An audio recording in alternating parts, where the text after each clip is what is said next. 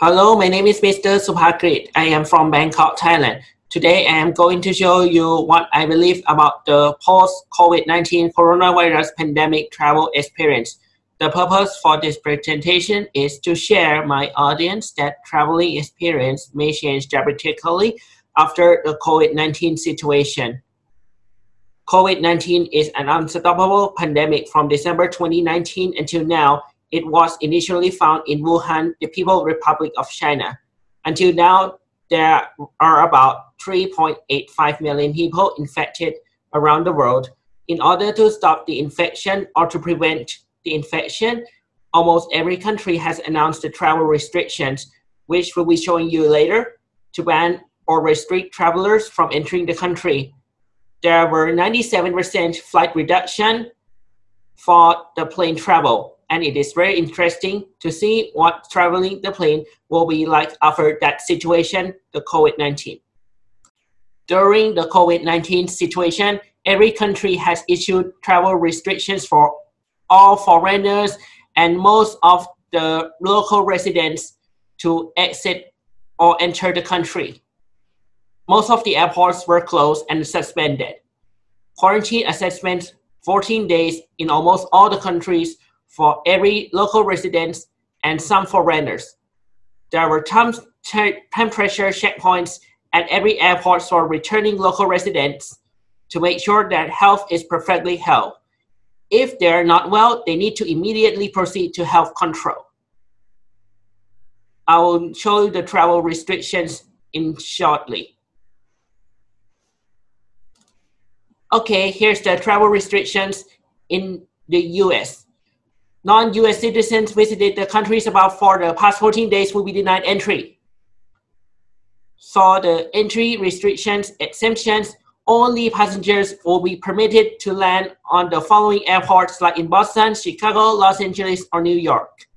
And all the US citizens will go to the quarantine assessment or maybe go on to the 14-day quarantine. This is all the entry restrictions to the US.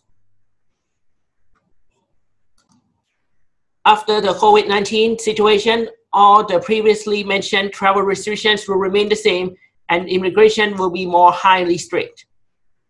However, the immigration officer will ask to declare the travel history within the past 14 days, which means 14 days back counting from the arrival date, and ask for the medical certificate to prove that you are fit to fly.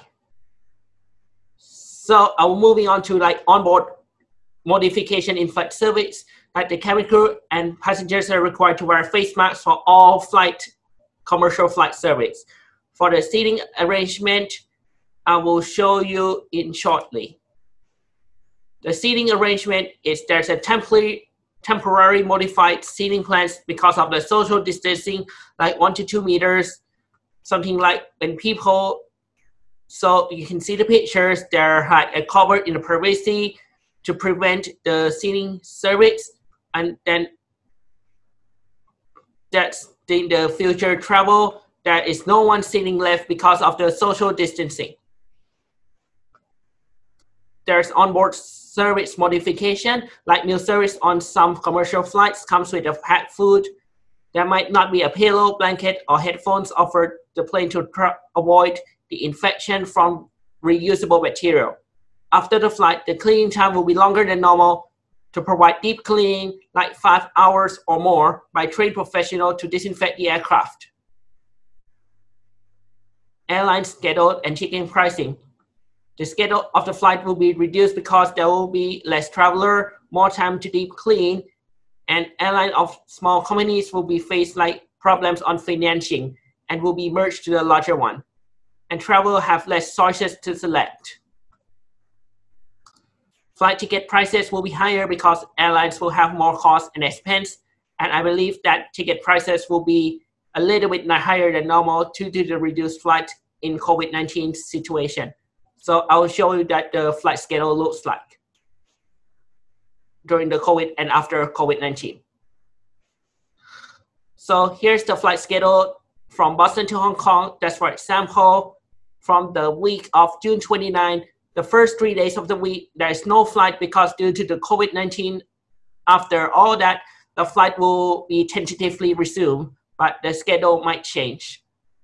That's all for that. In conclusion, the COVID-19 pandemic had slightly affected the travel experience in many aspects in the near future. So traveling by plane will be considered not necessary and luxurious because people will find other ways to connect with each other.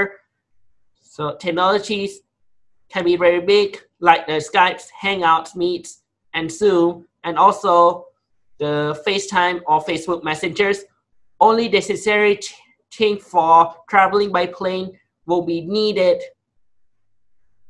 So thank you for watching the presentation. So if you need more videos, please subscribe to my channel. If you have any thoughts, please comment down below. And I'll see you next time. Bye-bye.